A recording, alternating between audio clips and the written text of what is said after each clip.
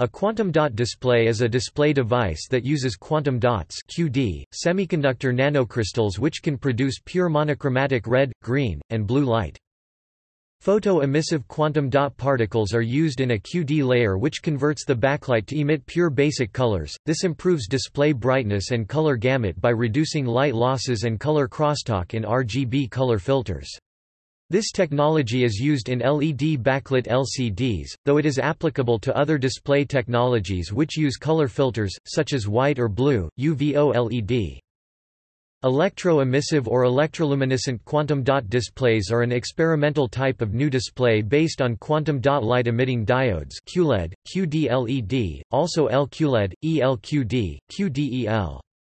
These displays are similar to active matrix organic light-emitting diode and microLED displays, in that light would be produced directly in each pixel by applying electric current to inorganic nanoparticles. QD-LED displays could support large, flexible displays and would not degrade as readily as OLEDs, making them good candidates for flat-panel TV screens, digital cameras, mobile phones and handheld game consoles. As of 2019, all commercial products, such as LCD TVs using quantum dots and branded as QLED, use photo-emissive particles.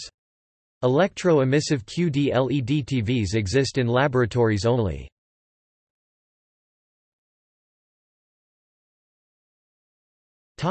Working principle.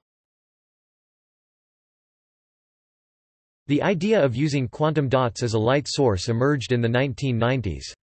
Early applications included imaging using QD infrared photodetectors, light-emitting diodes and single-color light-emitting devices.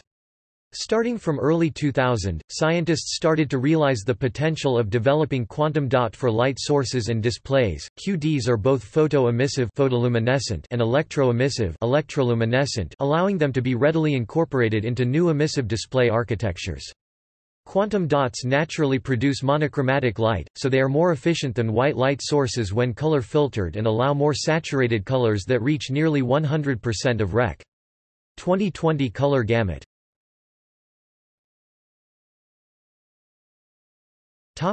Quantum dot enhancement layer.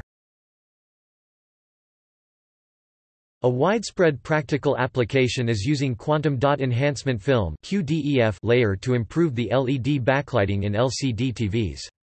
Light from a blue LED backlight is converted by QDs to relatively pure red and green, so that this combination of blue, green and red light incurs less blue-green crosstalk and light absorption in the color filters after the LCD screen, thereby increasing useful light throughput and providing a better color gamut. The first manufacturer shipping TVs of this kind was Sony in 2013 as Triluminos, Sony's trademark for the technology. At the Consumer Electronics Show 2015, Samsung Electronics, LG Electronics, TCL Corporation and Sony showed QD-enhanced LED backlighting of LCD TVs.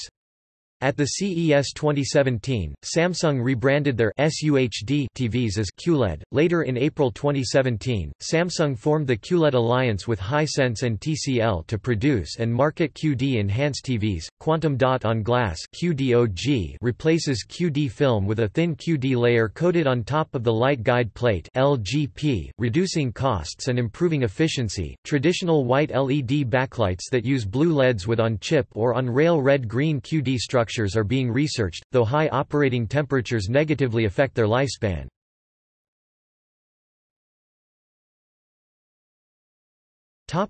Quantum dot color filters.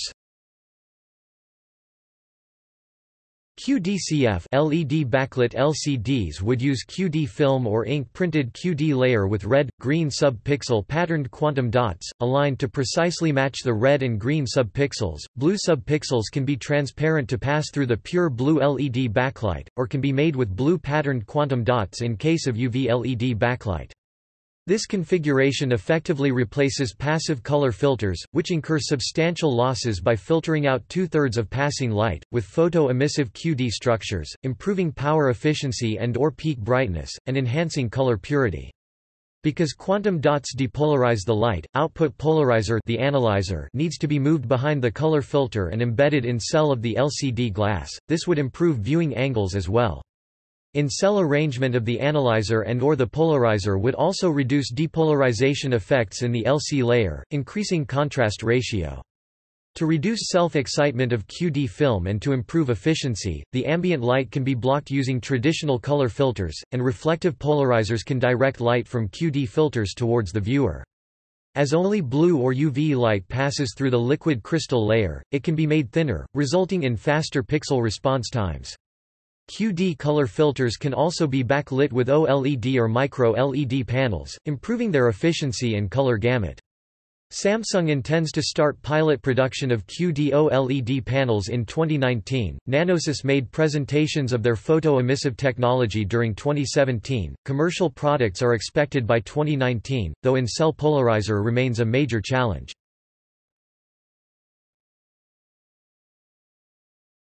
Topic: Active matrix light-emitting diodes. AMQLED displays will use electroluminescent QD nanoparticles functioning as quantum dot-based LEDs, QD LEDs or QLEDs, arranged in an active matrix array. Rather than requiring a separate LED backlight for illumination and TFT LCD to control the brightness of color primaries, these QLED displays would natively control the light emitted by individual color subpixels, greatly reducing pixel response times by eliminating the liquid crystal layer. The structure of a QD LED is similar to the basic design of an OLED. The major difference is that the light-emitting devices are quantum dots, such as cadmium selenide nanocrystals. A layer of quantum dots is sandwiched between layers of electron-transporting and hole-transporting organic materials. An applied electric field causes electrons and holes to move into the quantum dot layer, where they are captured in the quantum dot and recombine, emitting photons.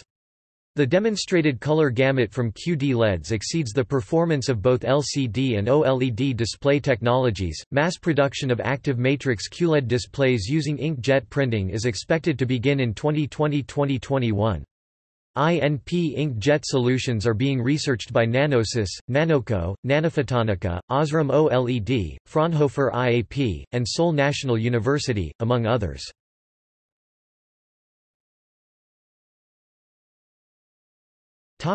Optical properties of quantum dots.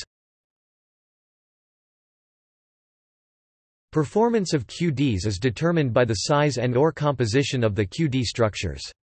Unlike simple atomic structures, a quantum dot structure has the unusual property that energy levels are strongly dependent on the structure's size. For example, cadmium selenide quantum dot light emission can be tuned from red 5 nanometers diameter to the violet region 1.5 nanometers dot. The physical reason for QD coloration is the quantum confinement effect and is directly related to their energy levels. The bandgap energy that determines the energy and hence color of the fluorescent light is inversely proportional to the square of the size of quantum dot. Larger QDs have more energy levels that are more closely spaced, allowing the QD to emit or absorb photons of lower energy redder color. In other words, the emitted photon energy increases as the dot size decreases, because greater energy is required to confine the semiconductor excitation to a smaller volume. Newer quantum dot structures employ indium instead of cadmium, as the latter is not exempted for use in lighting by the European Commission ROSE directive. QD LEDs are characterized by pure and saturated emission colors with narrow bandwidth, with FWHM full width at half maximum in the range of 20 to 40 nanometers. Their emission wavelength is easily tuned by changing the size of the quantum dots. Moreover, QD LED offer high color purity and durability combined with the efficiency, flexibility, and low processing cost of comparable organic light-emitting devices. QD LED structure can be tuned over the entire visible wavelength range from 460 nanometers blue to 650 nanometers red. The human eye can detect light from 380 to 750 nanometers. The emission wavelengths have been continuously extended to UV and near range by tailoring the chemical composition of the QDs and device structure.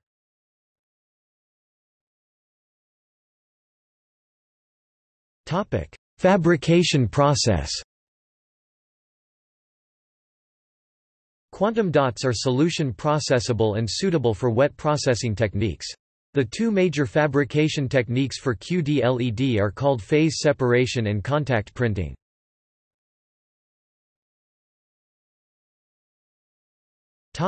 Phase separation.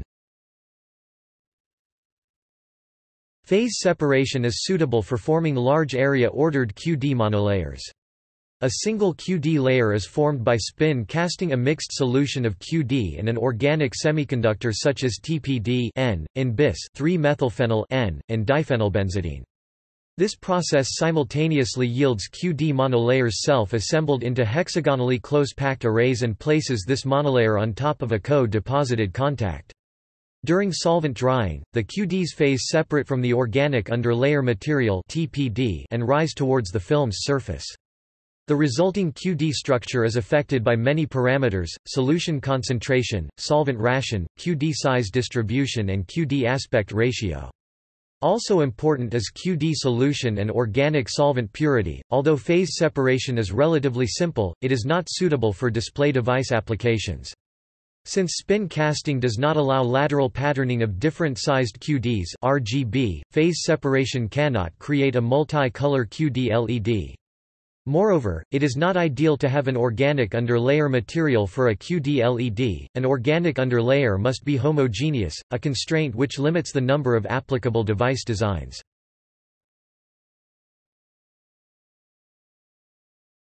Topic: Contact printing. The contact printing process for forming QD thin films is a solvent-free water-based suspension method, which is simple and cost-efficient with high throughput. During the process, the device structure is not exposed to solvents. Since charge transport layers in QD LED structures are solvent-sensitive organic thin films, avoiding solvent during the process is a major benefit. This method can produce RGB patterned electroluminescent structures with 1000 pixels per inch resolution. The overall process of contact printing, polydimethylsiloxane (PDMS), is molded using a silicon master. Top side of resulting PDMS stamp is coated with a thin film of perylene C, a chemical vapor deposited (CVD) aromatic organic polymer. Perylene C-coated stamp is inked via spin casting of a solution of colloidal QD suspended in an organic solvent. After the solvent evaporates, the formed QD monolayer is transferred to the substrate by contact printing. The array of quantum dots is manufactured by self-assembly in a process known as spin casting. A solution of quantum dots in an organic material is poured onto a substrate, which is then set spinning to spread the solution evenly. Contact printing allows fabrication of multicolor QD LEDs. A QD LED was fabricated with an emissive layer consisting of 25 µm wide stripes of red, green and blue QD monolayers. Contact printing methods also minimize the amount of QD required, reducing costs.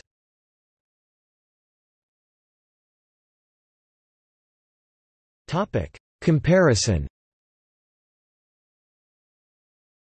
Nanocrystal displays would render as much as a 30% increase in the visible spectrum, while using 30 to 50% less power than LCDs, in large part because nanocrystal displays wouldn't need backlighting.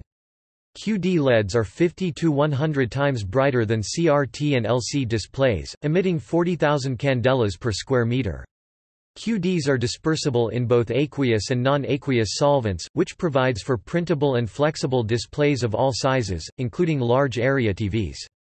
QDs can be inorganic, offering the potential for improved lifetimes compared to OLED. However, since many parts of QD LED are often made of organic materials, further development is required to improve the functional lifetime. In addition to OLED displays, pick-and-place microdisplays are emerging as competing technologies to nanocrystal displays.